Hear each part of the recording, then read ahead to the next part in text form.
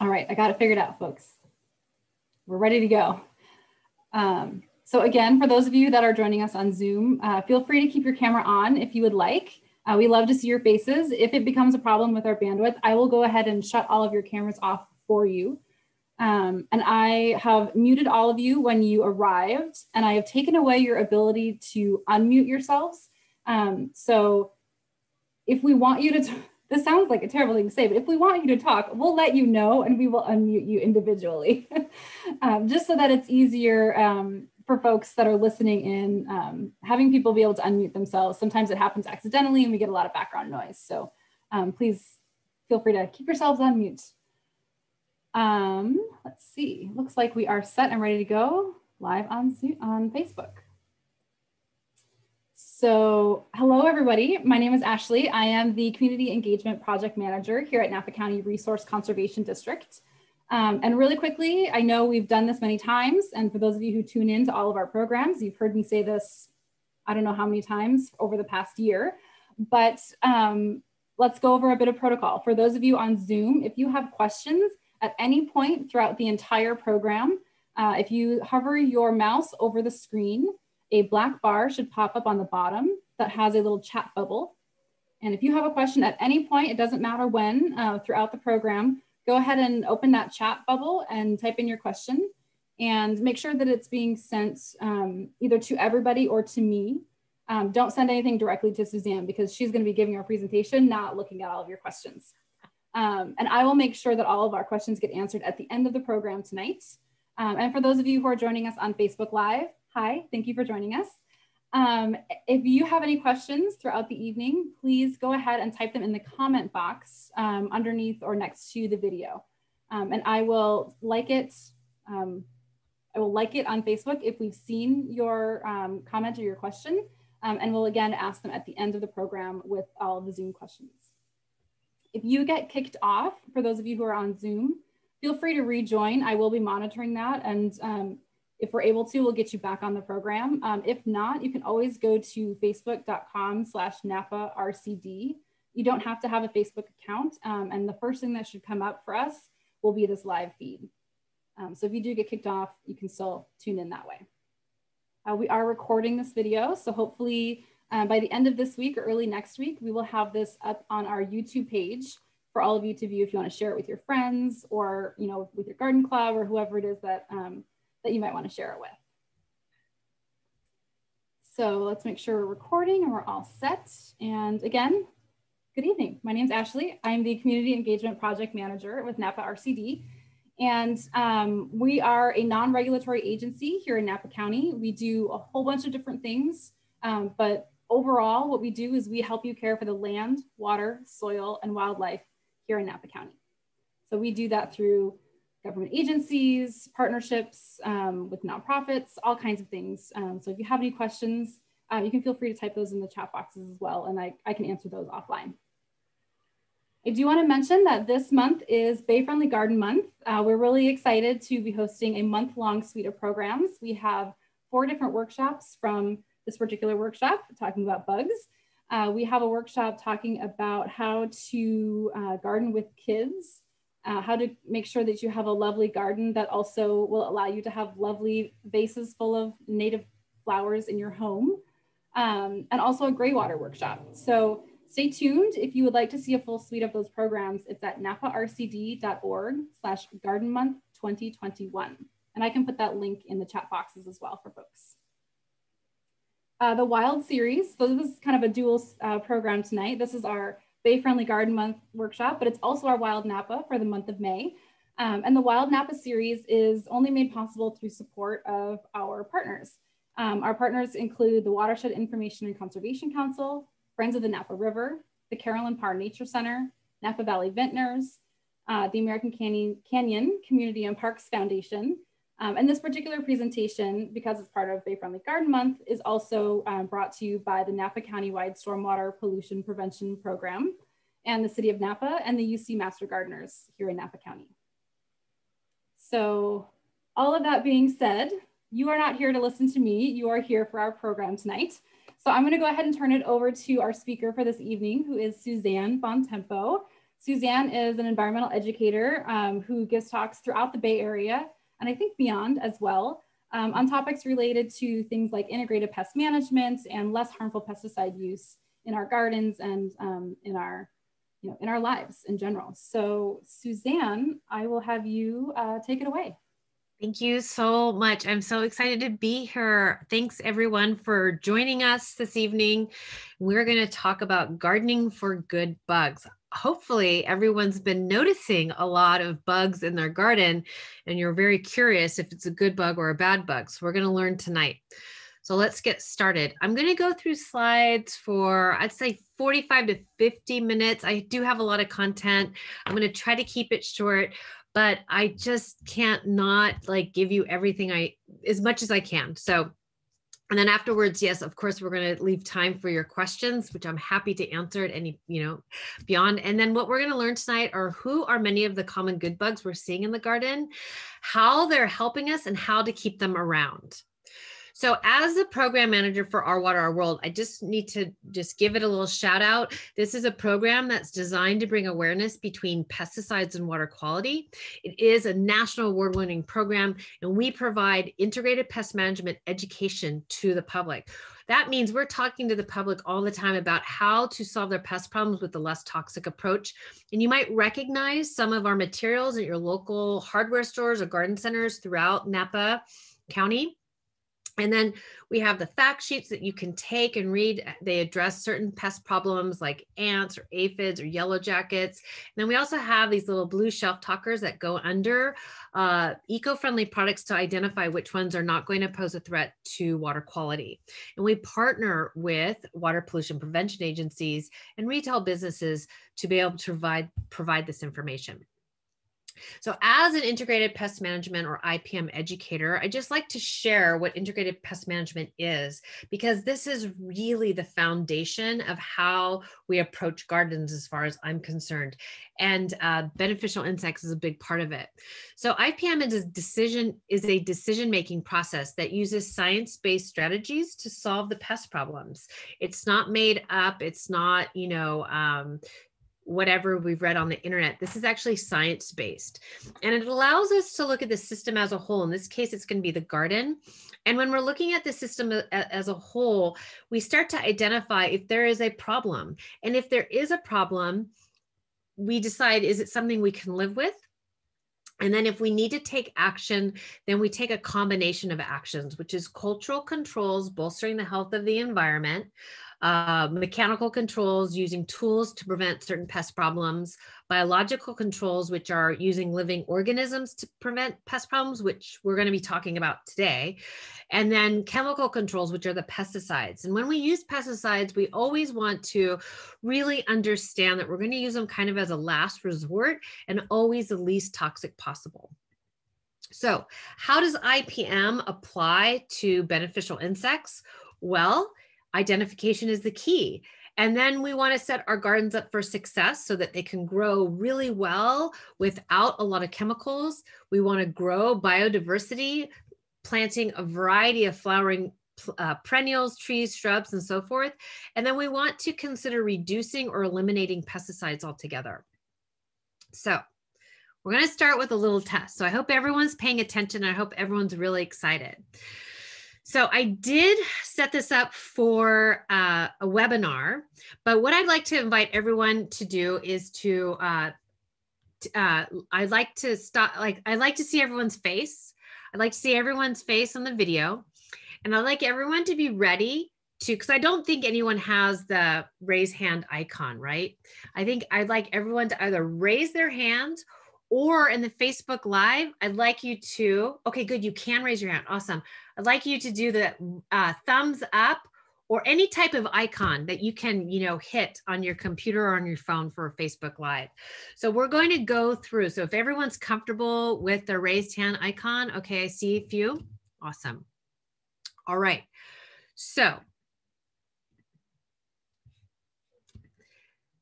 we see this little critter in the garden. Are we squishing it or are we not squishing it? If we're squishing it, I want to see a raised hand, either virtually or a little icon, anything that gives us a raised hand. Are we squishing this weird looking creepy crawler?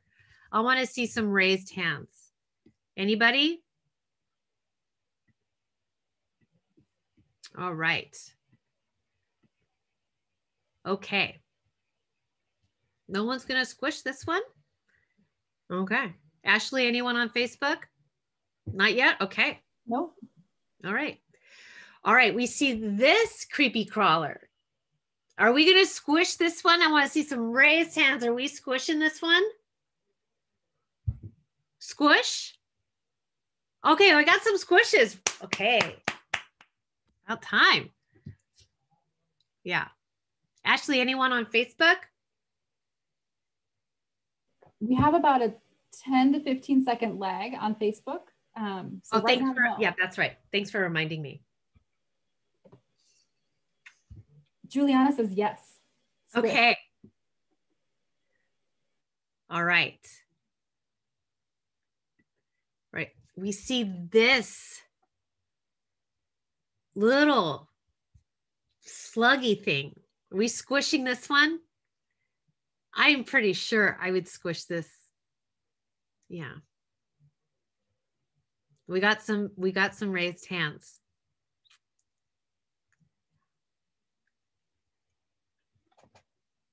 Squish.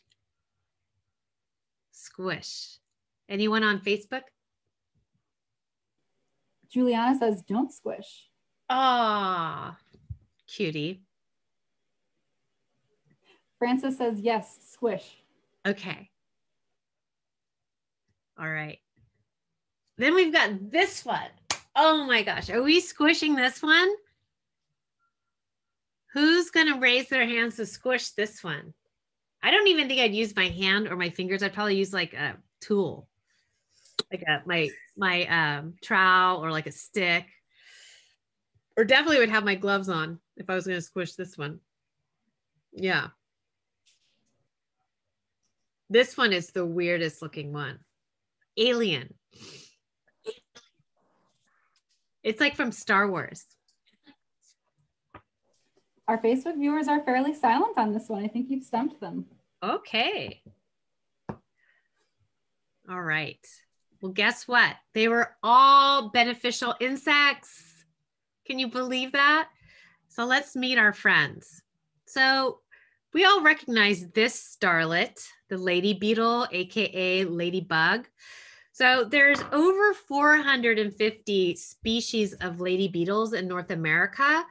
That's a lot. They're going to come in a lot of different patterns and colors. So they could be all red or all orange, or they could be all red with just a couple dots, or all black with 2 dots, or, you know, maybe they're gray with black dots, or kind of tan, kind of khaki with black dots.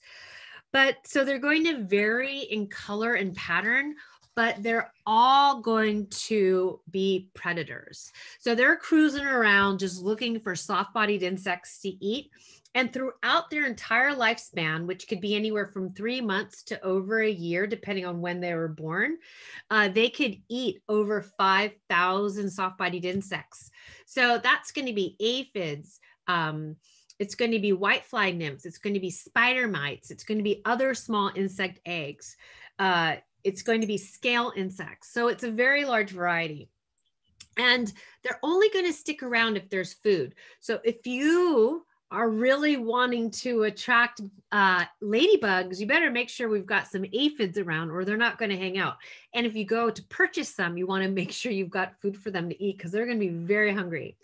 But what I understand, it is documented that if you have a perimeter of the native buckwheat, I understand that they will not migrate past that. Now, I have not had this experience. I do have buckwheat in my garden. They do like it, but I also make sure I have a lot of plants that they like. I have a nice habitat for them, and I've got a lot of aphids for them to eat.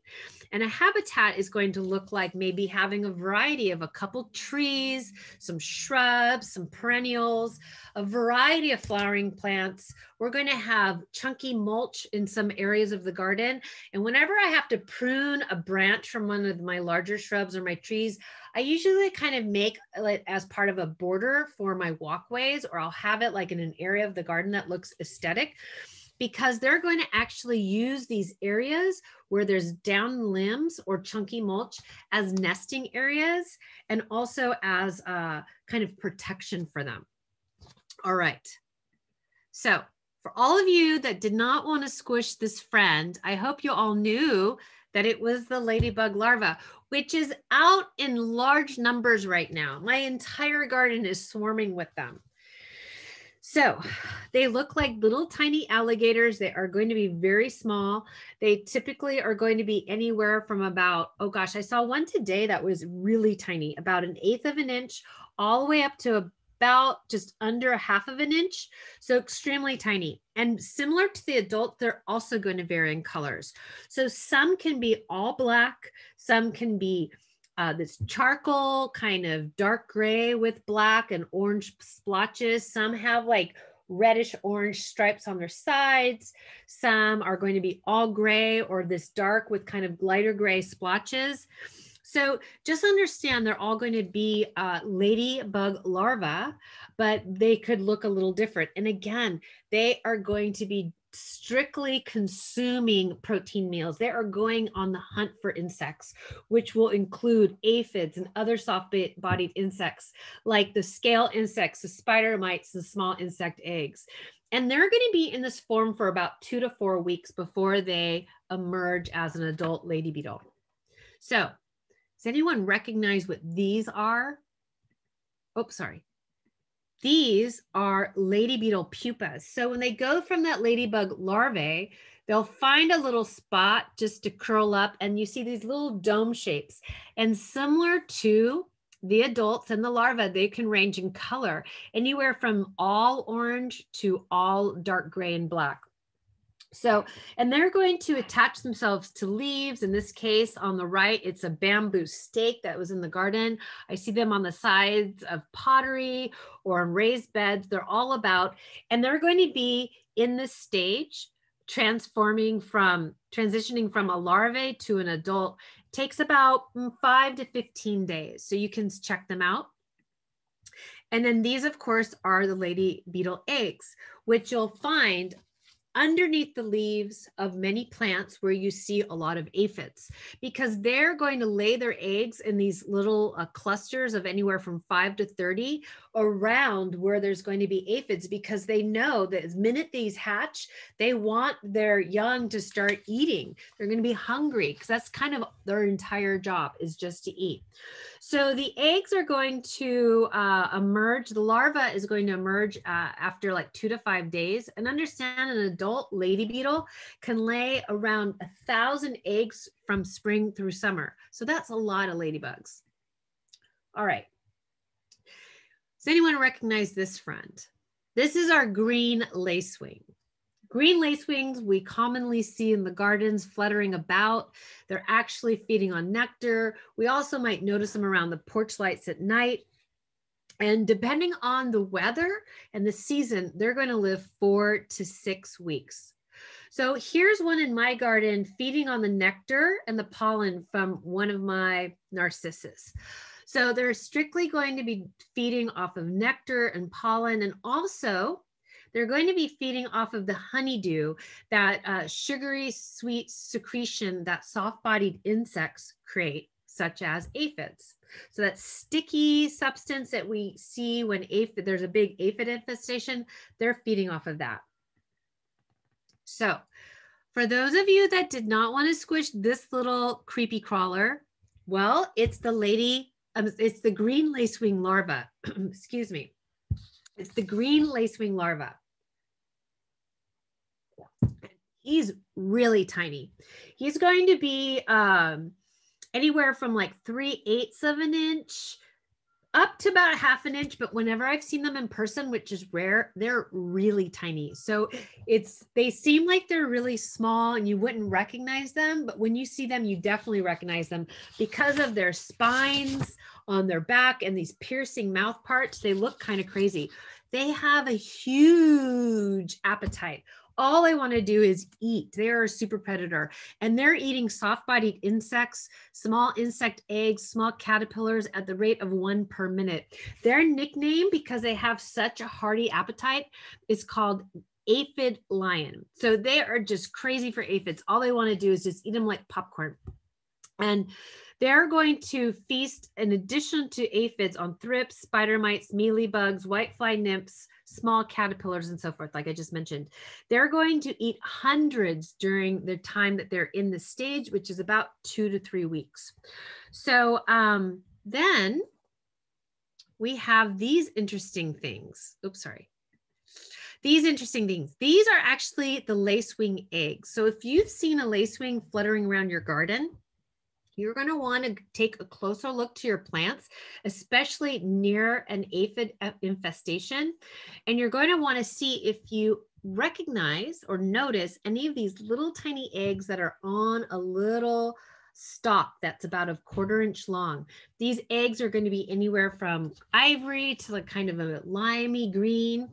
And the reason why the lacewing lay their eggs on this little stalk is because if they were to lay their eggs all next to each other like the ladybugs did, the first one that would hatch would eat all of the other eggs. They would eat all of their siblings. So here's another one next to this aphid infestation that the lady beetles have already taken care of. So these are lady beetle larvae that are all black, and they're totally chowing down on some aphids. And so when that little lacewing larva hatches, there's not going to be any food. He's going to have to cruise around looking for some food.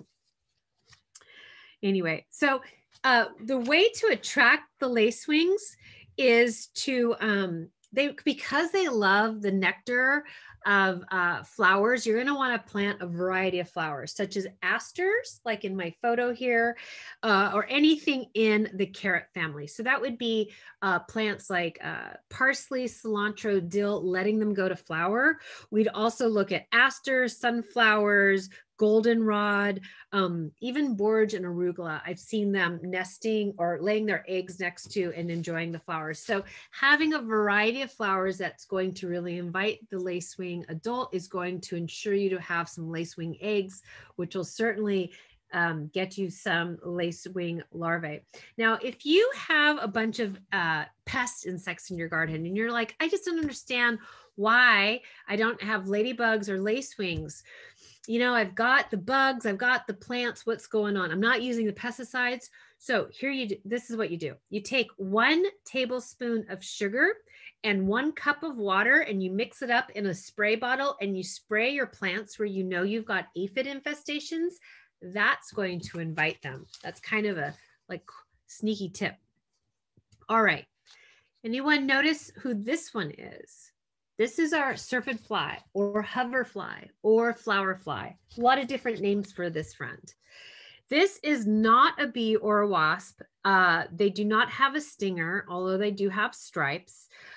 It is a true fly. There's many different species of flower flies or syrphid flies in North America and around California and the Bay Area. I just recently learned that there's like 600 species. So I have noticed that there's a lot of different varieties in my garden. Some are much smaller than others, but what is very specific about them is that they do have these stripes and they do buzz around the garden kind of like a helicopter. Well, they'll buzz over and they'll stop and hover, and then they'll buzz over here and they'll hover and they'll buzz around. And they're just strictly a pollinator. They are pollinating our flowers for us. So they're really important. And I always love to invite them. They love yarrow, but in addition to loving yarrow, they really love sweet alyssum. So I'll, you know, if I'm ever at the garden center and I'm buying any like vegetables or any food crops, I'm always picking up a 6-pack or 2 of sweet alyssum to dot around my garden. Now, we recognize this. This is our hoverfly or syrphid fly larva. Now, I've got a lot of these in my garden right now, which I really love. Now, this is going to be a very tiny, very, very tiny little like caterpillar or little like worm. Now, understand, since the syrphid fly is a true fly, then this is that word we don't really like to use a lot, maggot. Now, I'm not sure if anyone has noticed it on the rosebud. There it is. This is going to vary in color anywhere from being a very light limey green, like the picture on the left, to kind of this khaki, kind of tannish olive color, like the picture on the right, all the way to kind of like creamy translucent. But the one discerning factor is there's always a white racing stripe down its back. So if you see a little tiny little worm-likey on your plants that has that white racing stripe, you know very well that it's a syrphid fly larva. And they're going to be either super tiny, a 32nd of an inch, all the way up to half an inch. So there is a lot of range. Now, they absolutely love aphids. You're going to go and notice them wherever there's an aphid population, specifically on roses. For some reason, I always see them on roses, but they're also going to be on yarrow, on rosemary, on lots of different plants. In addition to aphids, they're also eating spider mites, thrips, scale insects. So they do have a nice range, but they absolutely love aphids, and they're going to eat hundreds of insects during their lifespan. So here's another one. Do you see them? Isn't it fun? I like to do my little morning and evening hunts for my beneficial insects. It's pretty fun. All right, this is going to be the syrphid fly egg. And what you're going to see is around an aphid infestation, you're going to just see a single egg that's just there, laying there, hanging out. So just check them out. Note that it's going to be a beneficial insect, and don't wipe it off. All right. Oh, something else that the syrphid flies love is, again, cilantro in bloom. I will get my cilantro, and specifically just for the flower, and I just use the leaves as an herb as it's growing. But let me tell you, when you have cilantro or parsley in flower, you're going to see all of these little tiny black flies and all of these little look like the mini wasps hovering. That's your beneficial insects. Okay. All right, so remember this one? This is a mealybug destroyer. Have you ever heard of that? It is a ladybug. It's in the lady beetle family. The lady beetle is very, very tiny. She's just a 1/6 of an inch.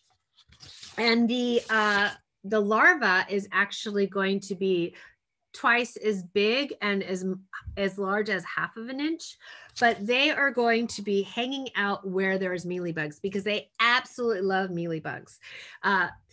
They're also going to be eating other things like aphids and scale insects and spider mites and so forth. And in fact, I, for the first time in my life, just saw some in my garden eating aphids along with the ladybug larva. I was completely surprised. I was very excited. But understand that these little friends will have a very short lifespan of just about 2 months, but they will consume hundreds of soft-bodied insects. So they are definitely doing a great job. The larva has, over the years, adapted this look so that it could sneak up on the mealybugs. And they are going to be pretty fast. So a way to identify them is that they're cruising around, and they're also about twice the size of a mealybug. So the next time you have a mealybug infestation on your plants, take a closer look just to confirm that you don't have these critters, because sadly they're mistaken because they look so similar to mealybugs, and oftentimes they're taken out by pesticides. So anyway, super fun. Oh, here they are. See, I had these on my plants and I was so excited. So they look really weird. In fact, this one is eating an aphid and they're cruising right next to the lady beetle. So they're really small, but kind of fun. Oh, there's the ladybug beetle. There's another one. And there's another one.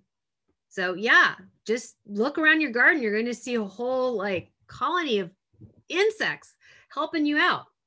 All right, now this is a very strange situation. These are parasitic wasps. These are wasps that part of their life are going to live on or in a host insect. They're going to be extremely tiny, in fact, minuscule. Sometimes these wasps are laying their eggs inside their host insect, at which point then that egg hatches and then that larva is eating the inside of that insect, or they're laying it on top of their host in the case of this tomato hornworm. where when they hatch, they're going to burrow in. So kind of creepy. These are going to be wasps that do not swarm us. They want nothing to do with us. And in fact, we don't even recognize them as wasps because they're tiny. They're like the size of fungus gnats, if not smaller. So they, again, are going to be the ones swarming that cilantro flower or that parsley flower. So know that they are out there just, feeding off of those flowers, but they are definitely doing some good work for you. Now check this out. This is crazy. So if you have specifically an evergreen plant, such as a camellia, this is a camellia leaf that was brought into one of the nurseries I was working at, and the manager knew that I would really love seeing this. These are actually aphid mummies. And what that means is that little parasitic wasp is laying its egg inside the aphid. So it's got to be tiny if it's laying an egg inside an aphid, which is already tiny. And then when the egg hatches, the larva will eat the inside of the aphid. It'll look like a little like Rice Krispie, like a puffed rice. And then it will cut a perfectly round circle out of the back and emerge as an adult parasitic wasp. So if you see these little mummies or these little puffed rice with perfect little holes around other aphids, just know that you have parasitic wasps. You do not need to go for the pesticide. They're definitely taking care of the problem for you. So very popular on citrus, very popular on camellias and other evergreen plants. Really fun. This is where they got the idea for that movie Aliens. Kind of creepy. All right. This is another friend of ours, the soldier beetle. They're swarming my garden right now. I'm sure they're swarming yours as well. They are in the same family as a firefly or lightning bug, but they just don't have that light producing organ. They're going to be about a ½ inch long. They're a little larger than the other ones we've talked about, and they are strictly enjoying the pollen and the nectar off of flowers. They are not doing any damage to the leaves or the flowers whatsoever. However, they are also feeding off of the honeydew, the secretions from some of the soft-bodied insects, as well as the soft-bodied insects. So they're kind of doing a lot. They're doing a little bit of all of the above. And they're just going to cruise around, pollinating our flowers and going from plant to plant, flying around, cruising. They're a lot of fun. But their larva is going to be in the soil. So they're going to lay their eggs in the soil. That larva is going to hatch. That larva is going to look like a small alligator, similar to the ladybug larva and the green lacewing larva. And they're actually going to be eating any of the ground dwelling insects, like little crickets or little beetles, things like that. So they're doing a lot of good work for us. And they're typically about the first to emerge in the spring. And again, hundreds of insects that they can consume during their lifespan, which is a few weeks. All right. So I like to always give the dragonflies a little shout out. I feel like we forget about them sometimes, but because where we live is surrounded by water, marshy areas, ponds, lakes, and creeks, the dragonflies are really important because that's where they're going to lay their eggs. Their eggs are extremely tiny. They're like, if you were to make a dot on the paper with a ballpoint pen, that's how tiny their eggs are. And they typically scatter their eggs on the waterways, or they tuck them into vegetation that is floating on the water, or they're going to be in muddy stream bottoms. And those eggs are going to hatch, and they're going to be larvae that's going to be living in that water anywhere from a couple of weeks to a couple of years. So because they can be in the water for such a long time, it's really important that we understand that a lot of the chemicals that we use, specifically pesticides, can actually be very toxic to them when they get to the waterways. Because remember, everything ends up in the waterways. So I just like to ask that we just like to give our dragonflies a little bit of support by choosing products that will not pose a threat to our waterways. But then once they hatch, these dragonflies have an amazing job where they fly around. You see their little legs look like a little basketball hoop in midair. They're flying around. They'll catch anything that's flying, like a fungus gnat, a mosquito, a fly, anything that's flying around, and they'll just pop it in their mouth like a little popcorn snack. It's amazing. They can eat hundreds of mosquitoes in their lifespan. And they're cruising around 3 miles from where their home is in that marshy area, that lake, that creek, that pond, just cruising out there hunting for insects to eat. It's pretty fun. Now, there is something I can share.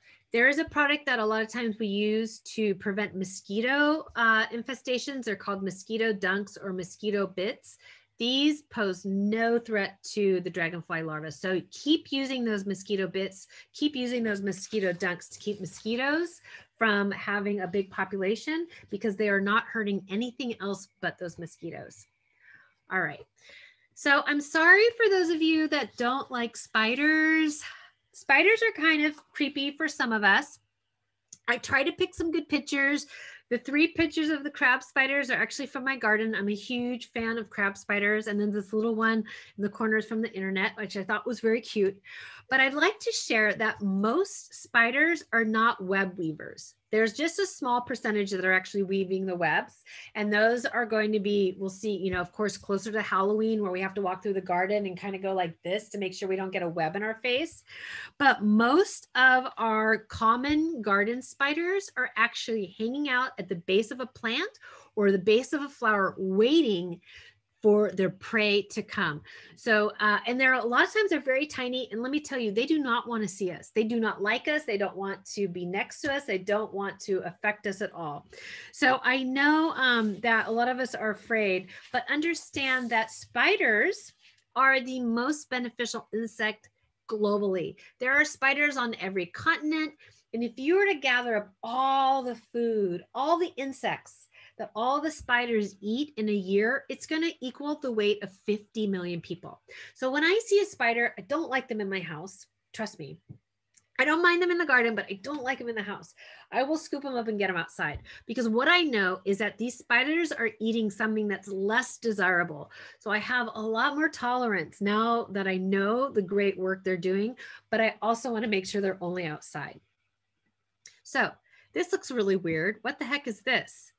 These are beneficial nematodes. So this is something that you normally would never see unless you had your microscope. And these are actually going to, there's a number of different species of beneficial nematodes.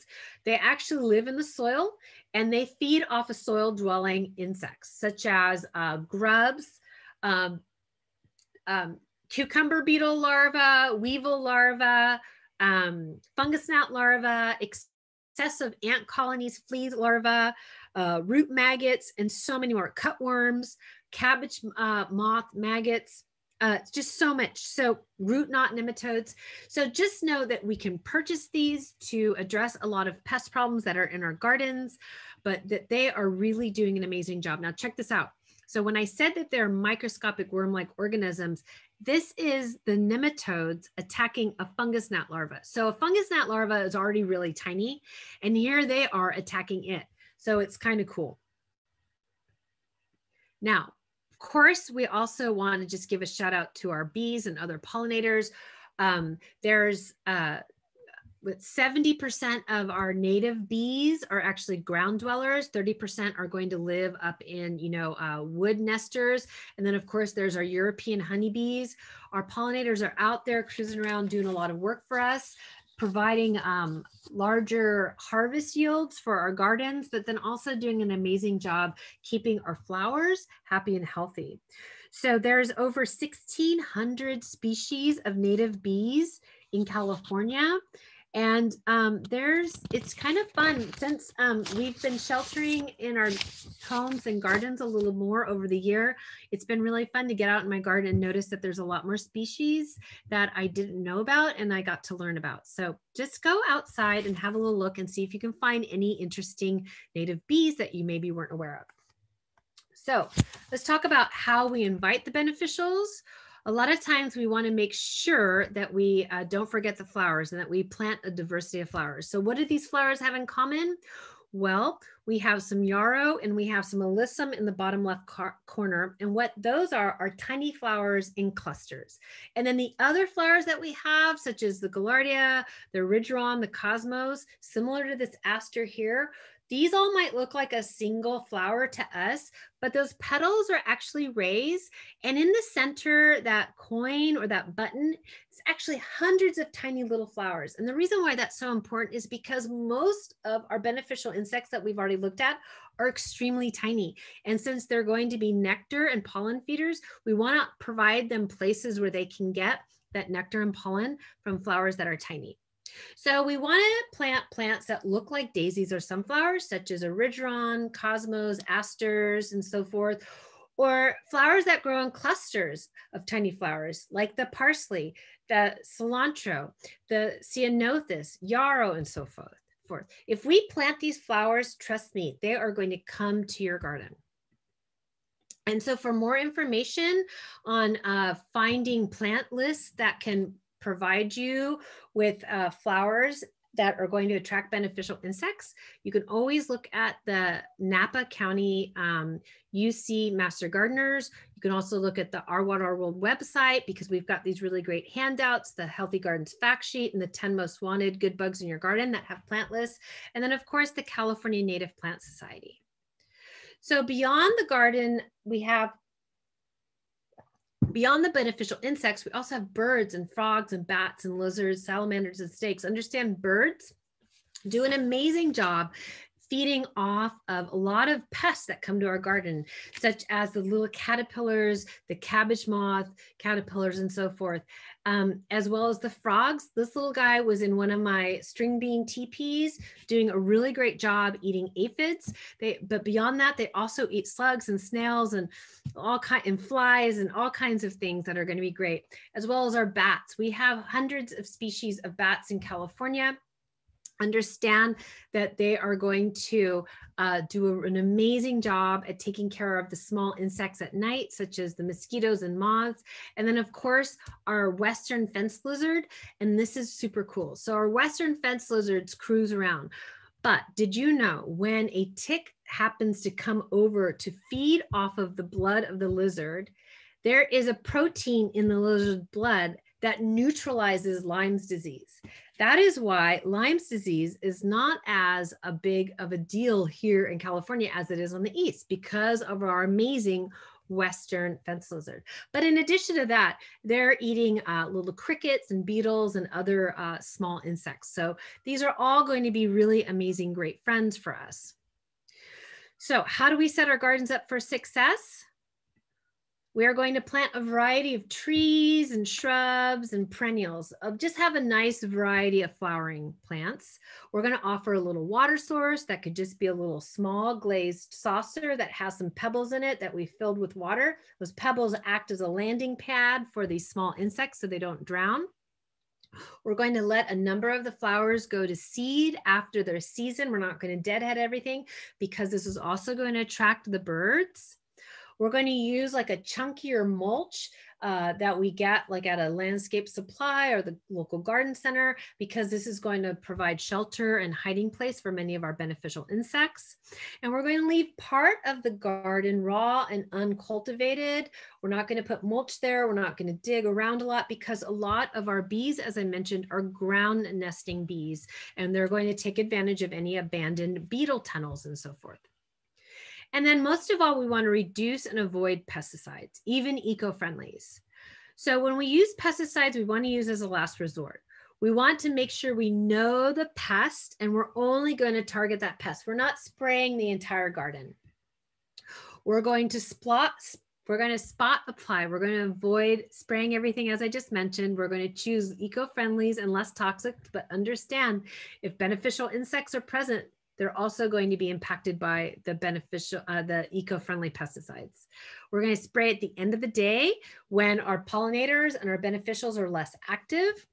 And then we always want to avoid spraying a tree or a shrub when it's in full bloom, because oftentimes beneficial insects and pollinators are visiting it during that time. And then we want to understand the consequences of our actions. And we specifically want to make sure that we really look out for products containing neonicotinoids. These are going to be pesticides that are either applied as a soil drench, or we're spraying them on the plant. They work systemically, where they move through the cell structure of that plant, even into the pollen. So if there's any pollinators visiting it, they're going to be impacted by this pesticide. So to learn more about the pesticides that you might use around your property, there is this really awesome resource called Bee Precaution Pesticide Rating at the UCIPM website. This is going to be really helpful. And then from there, we want to make sure that we can always properly identify the pests. If we can identify the pests, it's going to be really challenging to actually, manage that pest. We want to understand the life cycle. We want to understand the habitat and the timing of that pest. And then we want to know, are there any beneficial insects present that might be feeding off of that pest? So it's really hard to properly identify pests. So here's a couple things I want to share. This is a mealybug destroyer. This is a flea beetle. They're about the same size. They're doing two different things. The flea beetle is actually feeding off of the foliage of little seedlings, while the ladybug destroyer is feeding off mealybugs. But this is a good bug. This is a bad bug. Super easy to mistake. And again, we have a cucumber beetle, which is a pest. We have a mildew-eating lady beetle, which is beneficial. So again, bad bug, good bug. And then lastly, we have the damsel bug and the leaf-footed bug. Again, a good bug and a bad bug. So it is not easy to identify pests. I even have a challenging time. So what I'd like to share with you are some really amazing resources. Of course, we have the Our Water, Our World website, which has all these fact sheets that help you with pest problem solving. But in addition, it's the UCIPM website. And what we want to do is we always want to be able to identify the plant. If we can identify the plant, that's the first step in identifying what the bug is. Because on the UCIPM website, we just type in that search bar what the plant is. If it's rosemary, then all the pests that rosemary could possibly get will come up. And that helps us identify through process of elimination what we have. In addition, the UCIPM website has these amazing quick tips that talk about all the different types of lady beetles that we might discover in our garden, as well as beneficial predators. And then this is really fun. And this has been super important to me. When I cannot identify what that bug is, I will take a picture of it and I will email it to thebugguide.net. And I'm telling you, within about 30 minutes, I get an email reply telling me what that bug is. This is such a cool resource. I encourage you to check it out before you go for that pesticide or before you go to squish it. And then this is another really cool website I'd like you to know about, which is our National Pesticide Information Center. Not only will this website tell you what that active ingredient is, how it works, what's the mode of action, but it also has this really cool natural enemies quick list so that you can also kind of do a cross identification. So in close, what I'd like to share that when we try to pick out anything by itself, we find it hitched to everything else in the universe. Everything's connected. So I hope that this program has inspired you to get outside, to discover some new garden allies. And here it is, my favorite syrphid fly landed on my thumb. They're just so precious. They're so special. And it is so much fun to discover new beneficial insects just in our own gardens. So I want to thank you so much for joining. I tried to keep it within the 45 minutes. I was fast and furious. So I'd love to finish with your questions. If any questions come up later, please never hesitate to reach out to me. Awesome. Thank you so much, Suzanne. Right now, we don't have any questions, which seems kind of crazy to me, but maybe we're going to call it a night early. I don't know. Yeah, let's go ahead. Sometimes people takes a minute because they're so like, whoa. Yeah, one thing I'll say is I've used the bug guide multiple times. I love it. It is so fun. Even if you don't have a bug that you're looking for, just like go there and look through all of the different kinds of bugs that they have found and they have identified for folks. It's really, really interesting. And there are some very weird looking bugs in this world. Yeah. Well, it's entertaining just, It is. It's an amazing resource. I love it. In fact, I just recently saw a bug I wasn't familiar with, and I was trying to key it out myself with all of my bug books. And I was pretty sure that it was a bad bug. And I was going out there and it was pretty big. It looked like a stink bug, but it was a little different. And I was going out and I was knocking them in soapy water. And then I was like, oh, maybe I should send the picture to the bug guide. And I was like, no, I feel like I do that too much. Never too much, because now I just learned it might be a beneficial. So I'm right after this program, I'm emailing them a picture, because you always have to know what you're killing. Right. It could be a good bug, and why would you want to do that? It's so sad. Anyway. So Ralph has a question. Does ground reserved for native bees need to be cleared of vegetation or simply left untouched? Beautiful question. Just simply left untouched. So they'll, oftentimes around nice perennial borders, I will put my mulch out quite far so that it will still protect the soil and the root zones of those plants, but it's really far, like maybe a good foot or so from my perennials, so that the ground is uncultivated, but still available for the ground nesters. Nice. We have a question from Facebook from Francis. My milkweed has always attracted tons of aphids. Often they seem to prevent it from fruiting. Do you have any advice for intervening? If you do not see any beneficial insects there, go ahead and wipe them off. Easy peasy. That was the easiest answer to that question. Yeah. I was expecting a lot more to come out of that. Just wipe them off. Easy. Yeah, just wipe them off. I know that there's a little bit more to it. I think that there's a symbiotic relationship between those aphids and that milkweed, but when it's excessive, just wipe them off.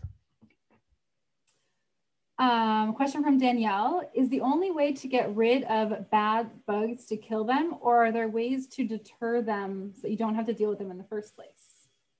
Yes. Well, one, planting a garden that attracts beneficial insects so that that balance is always there, because it's part of this beautiful ecosystem where we have, I mean, that's just natural. That's nature. There's, it's part of the cycle of the garden.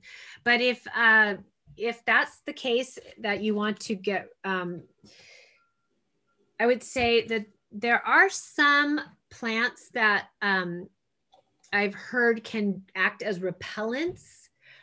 However, I'm not sure how scientific that is. I mean, I always plant my marigolds with my tomatoes, but I have professional friends that say that's hogwash, but I just always do it. But I also like the way it looks, but I also will dot alyssum around all of my vegetables because I know that's also attracting beneficials. But I just recently read that oregano will prevent cucumber beetles from infesting your cucumber plants. So I thought, why not? Let's see if that helps. So I have no idea, but there's these like things you can read about and try, but I also like to just know that it's like, I'm just trying something that I read about. It wasn't scientifically like, figured out. So that's just like, just take it, I guess, with a little bit of a personal experimental grain of salt. So Ralph just asked a question that prompts myself and also Danielle to ask a question. What is the most successful way to catch and keep bugs that I want to identify? Oh yeah. So what I'll do is I get a little tiny like mason jar or any type of just little, glass clear jar, or even just a little, like a little vitamin container. Just pop them in and put them in the freezer. Oh. Yeah. And then they're frozen, and then you can take them out later and take better pictures of them. And they don't like disintegrate or start to decompose in the freezer. So that answers the question that I had, that Danielle had as well. How are you getting such great photos of some of the bugs that you've shown us tonight? Oh, well, a lot of, they're either from my garden or I got them like from UCIPM, or the other photo credits were mentioned throughout the slides. But I have a lot of bugs in my garden and I'm very patient, and I have a lot of photos that didn't really work out. So follow-up question from Ralph.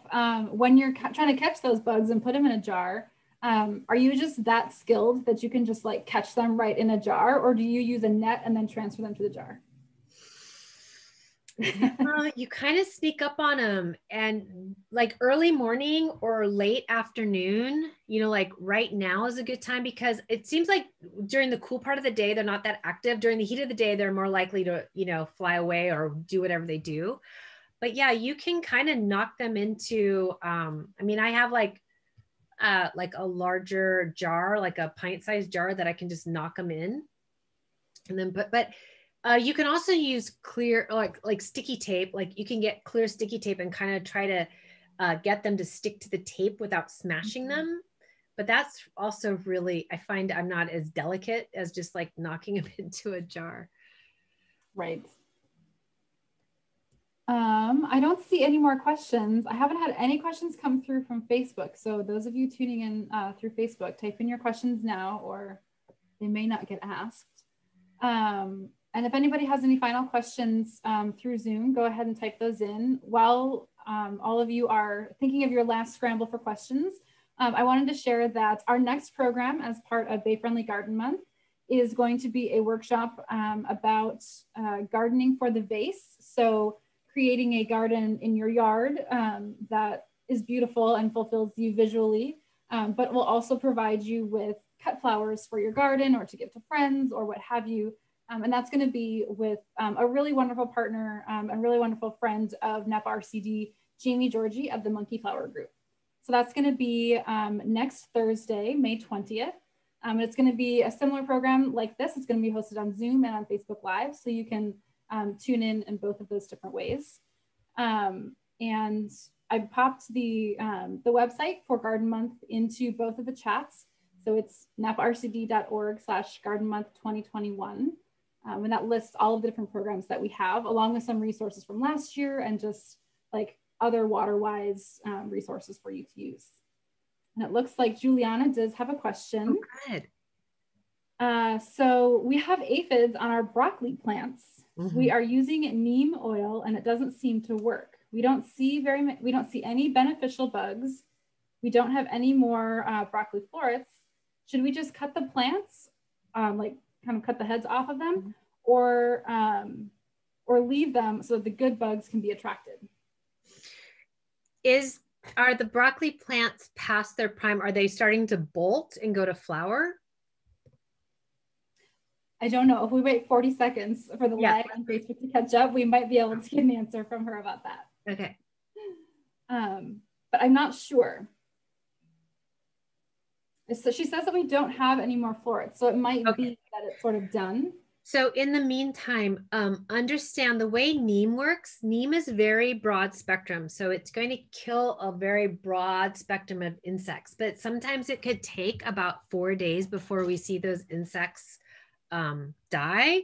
But in the meantime, the other components of neem that are actually I think more valuable to that product is that they have an anti-feeding property that when we spray it on the plant, insects are less likely to come in and feed off of it. That means coming in to feed off it. If they're already there, like specifically aphids have a sucking mouth part where their mouth part's kind of like a straw where they pierce the leaf and they're just like sucking the juices from the leaf like a straw. So they're already like there.